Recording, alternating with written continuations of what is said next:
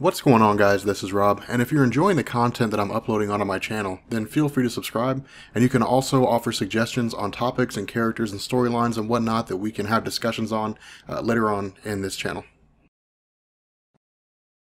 Okay, so a little while ago, I made a video, or at least a series of videos, on the Xavier Protocols. And for those of you guys who don't know, the Xavier Protocols were basically concepts by Charles Xavier that detailed how to defeat and, if necessary, kill different members of the mutant community, some of whom were X-Men, some of whom were villains of the X-Men. In one of those videos, I addressed the healing factor of Wolverine, but the issue here is that with regards to the Xavier Protocol, as far as Charles Xavier was concerned, the only surefire way to kill Wolverine was to cut his head off and separate his head from his body. But that did very little to answer the question, what are all the different ways that you can kill Wolverine? It was like, hey, here's a way you can kill Wolverine. But if people want to know how to kill Wolverine, like they want a lot of ways. People are like, I want to know all the ways that Wolverine can be killed. So the beauty of this is that in 2008, there was a story written by Chris Yost called Killing Made Simple. And what this is basically a story where Wolverine runs over all the ways that he can be killed, at least all the ways that he knows that he can be killed. Now, the cool thing about this, or at least one thing to keep in mind, is this story is short, sweet, and to the point. I mean, it's really kind of like a coming of age for a girl named Hope Abbott, and we'll get into that, you know, as we go through this story. But it's really not designed to be this great, big, huge, grandiose thing. It's a quick little one-off. It's like 15 pages long, but it's kind of a cool little story in terms of what we get with regards to her character as well as Wolverine running over the ways that he can die. So, with regards to this story, this takes place after the events of House of M and Decimation. Real quick, House of M was basically Marvel reducing their mutant population by having the Scarlet Witch warp reality, set things back, but when she did, she said no more mutants, and basically the entire mutant population was reduced down to 198 to make it more manageable. In response to this, there were only about 27 mutants who were students that could basically learn at the Xavier Institute. This was compounded by the fact that after the events of Secret Invasion, which I have a video on that you're welcome to check out, Tony Stark was kicked out as director of S.H.I.E.L.D. and Norman Osborn was put in his place. But Norman Osborn had a desire to basically take over the country, and so in response, the X-Men left the Xavier Institute, shut it down, and moved to an island off the coast of San Francisco, dubbing it Utopia. And so what this did is it basically forced the X-Men to send all the other, all the students, all 27 students, back home. And that's where this story picks up from. So the cool thing about this is that it initially starts out with Wolverine talking over one of the ways that he can die. And one of the things that he says is metal poisoning. Now, this is something that I want to run over here real quick, because one of the other questions a lot of people have is, why is it that Wolverine ages in Marvel Comics? Okay, so there are a couple reasons for this. The first is the fact that Wolverine's healing factor is rooted in biology. You know, Wolverine's healing factor is just like your ability to heal. If you cut yourself at 5 years old, you'll heal a lot faster than if you cut yourself at 95 years old. With Wolverine, it's the same way, except it's more advanced. So his healing abilities allow him to live a whole lot longer. The problem with this is that he has adamantium bonded to his skeleton. His adamantium is constantly poisoning his body. And so it's like if I gave you a hammer and I said, I want you to start hitting this block of wood. You can start out really, really strong and you can just beat the heck out of that block of wood. But a time will come when your arm will tire out and you won't be able to lift it anymore. That's Wolverine's healing factor. Wolverine's healing factor is constantly fighting off the adamantium poisoning. And the more it does that, the more it begins to weaken. The weaker his healing factor becomes. The weaker it becomes, the older he gets, the less of an impact it has on keeping him younger. So it's one of those weird situations. But the fact remains here that he says if you were to negate his healing factor, then he would basically just die of metal poisoning. The adamantium poisoning would just permeate throughout his body, and that would be it. It would guarantee his death. Now, with regards to this story, what this does is this backs up a bit, and it basically starts, or at least it transitions to how it was that Wolverine and Hope were captured. But along the way, he continues to sort of run over these different ideas on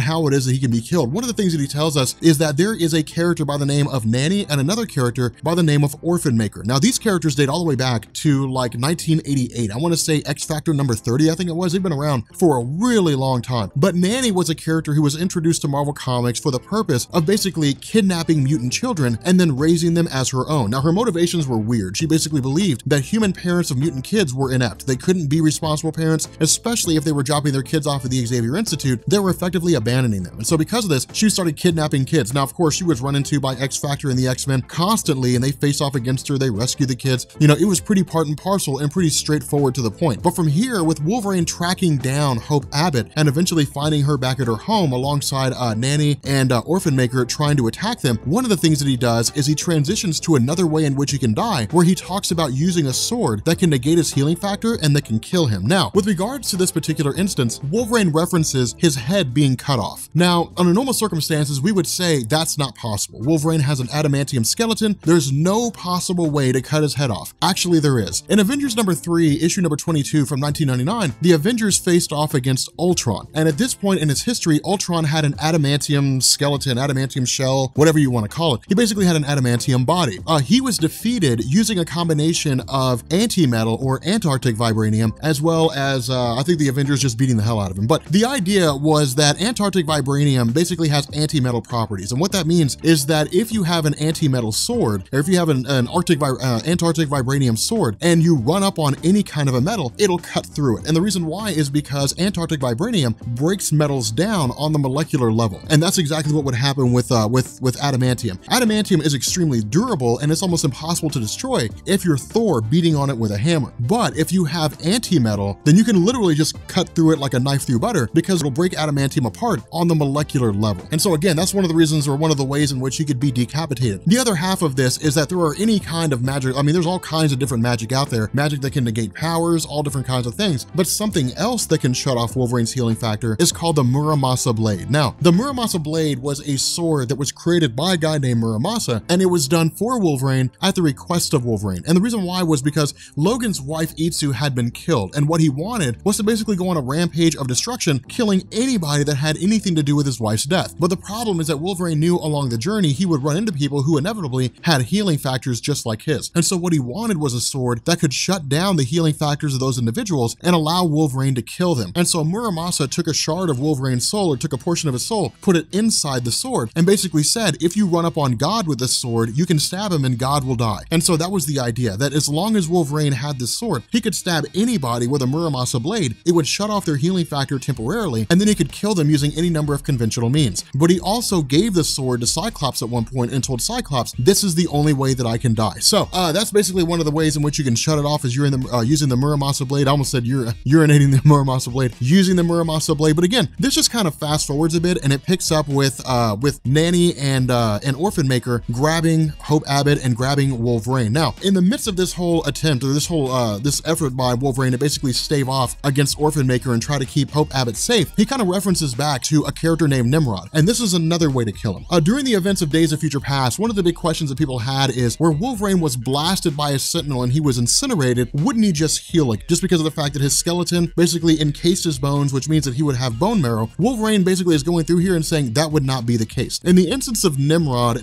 was the eventuality of Days of Future Past. That is to say, where Days of Future Past focused on the idea that Sentinels became self-aware, they began duplicating themselves, they took over the entirety of North America, they enslaved both humans and mutants, and looked to take over the entirety of the world, that eventually the Sentinels created Nimrod as the perfect Sentinel. Now this leads into the Days of Future Present and all kinds of weird stuff, but Nimrod, at least according to the different stories that we've seen him in, he is wildly powerful in terms of his abilities, shape-shifting, all different kinds of stuff. But Wolverine basically says, with the kind of energy projection abilities that Nimrod has, if Wolverine's blasted with a powerful enough beam of energy, it would incinerate the skin from his bones, and there would be no coming back from that. There'd be no way for him to come back. And so from here, it basically picks up with Wolverine and with Hannah Abbott being taken by Nanny and Orphan Maker. And of course, the idea is that initially Orphan Maker wants to kill Wolverine, but Nanny says, no, don't do that. We can use him for our own purpose. Now, this would likely, involve brainwashing of some capacity, but we kind of wrap back around to the current moment with regards to Wolverine talking to Hope. And Hope is basically kind of like, you're an X-Man, you're one of the greatest of the X-Men,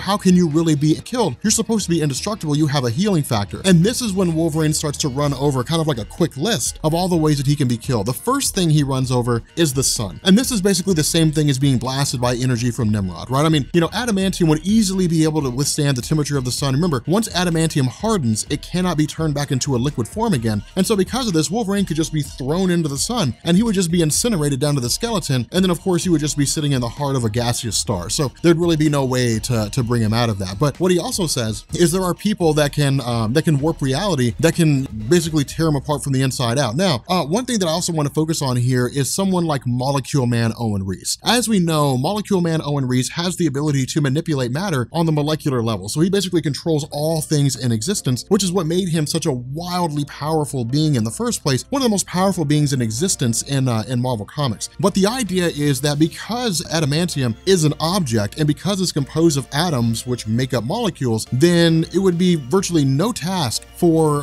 Owen Reese to walk up to Wolverine, break his adamantium down on the molecular level, and then extract it from Wolverine harmlessly. I mean, that would be just one way to get rid of his adamantium, you know, and from there, I mean, you could have him just kind of phase him out of existence. You could shoot Wolverine in any, you know, with any kind of a weapon. There's a lot of different ways to kill him if you had someone that could warp reality like that. Either that, or they could just kind of twist him inside out and turn him into a liquid state, do all kinds of crazy things with him. But then he also references a guy named Strife, of course, being the evil clone of Cable. That gets into a whole other discussion that we're not going to have. But you could basically have someone travel back in time and keep Wolverine from ever having been born in the first place. From here, he starts to get into simpler things. You know, for example, you could basically attach him to a giant magnet. Because of his adamantium skeleton, he would be stuck to this magnet. You could just drop the magnet to the bottom of the ocean. I mean, there's all different kinds of ways in which he could be killed. Now, what he does is he holds what amounts to the nastiest way to die to the very end. And what he does is he tells Hope that Nanny's going to be coming in there, and Nanny is going to de-age Wolverine, meaning she's going to reduce him back down to a child. But he says his adamantium skeleton is completely indestructible, and so the adamantium will stay, but his physical bones under the adamantium, his skin, the whole 9 yards, it'll all just start shrinking down in size. And so what'll happen is the adamantium template, so to speak, would just explode out of his body. Now he says, even if that didn't happen, even if, you know, well, I mean, I assume it would, but even if he were to,